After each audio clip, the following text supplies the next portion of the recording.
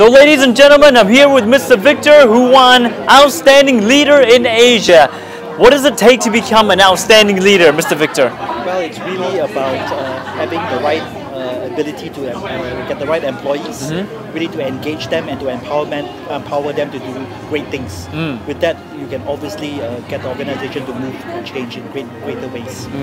And here at the ACES, we have so many awards. How does it feel for you to win this award? Really honored and proud, but really it's really down to my team. I think what I've always said, that as every leader we must have one thing in common, and that is to have followers.